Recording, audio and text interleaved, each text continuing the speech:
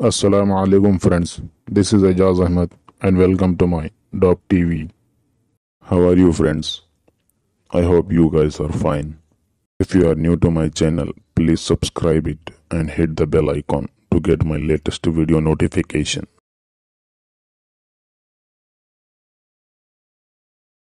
In this class, we are going to learn about muscle tissue, types of muscle tissue, nervous tissue, neuron structure, tissue repair, and the last one is tissue repair and scarring. Muscle tissue.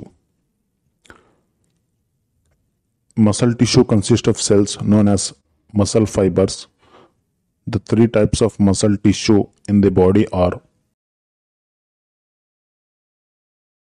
skeletal muscle, smooth muscle, cardiac muscle. Now comes to types of muscle tissue. As we know, there are three types of muscle tissue in the body are skeletal muscle, smooth muscle and cardiac muscle. Skeletal muscle is striated and responds to voluntary commands from nervous from the nervous system. Cardiac muscle is a special type of striated muscle found only in the mitochondria. In the myocardium of the heart has branching fibers connected by intercalated discs that allow for synchronized involuntary contraction to maintain a constant heart rate. Smooth muscle is non-striated and contracts involuntarily in peristaltic waves that move substance through the body's digestive, respiratory, urinary, and reproductive tracts.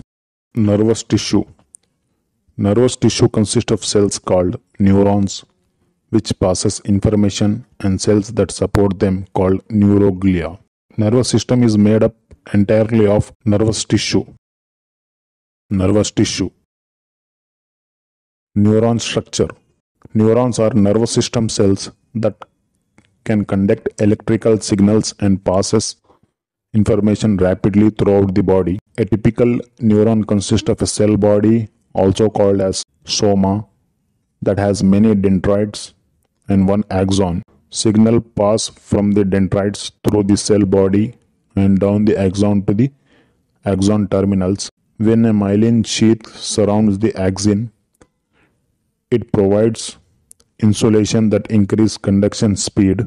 Not all axons are myelinated.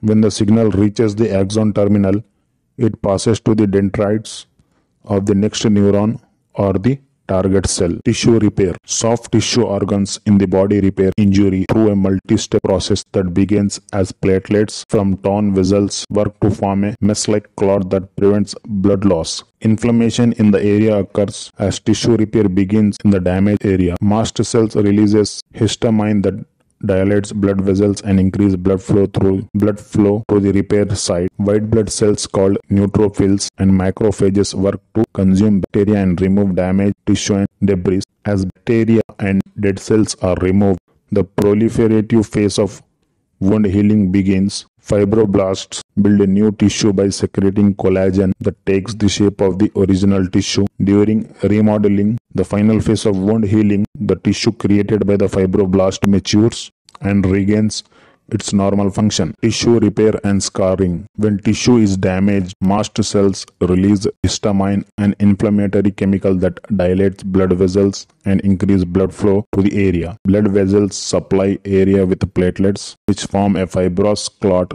as well as neutrophils and macrophages, which consume bacteria and remove damaged tissue and debris.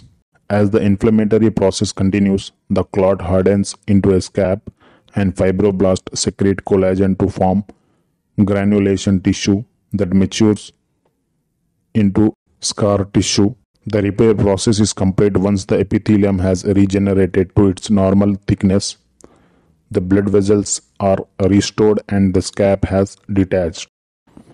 So finally we have completed our class about cells and tissues. Subscribe my channel, like and share.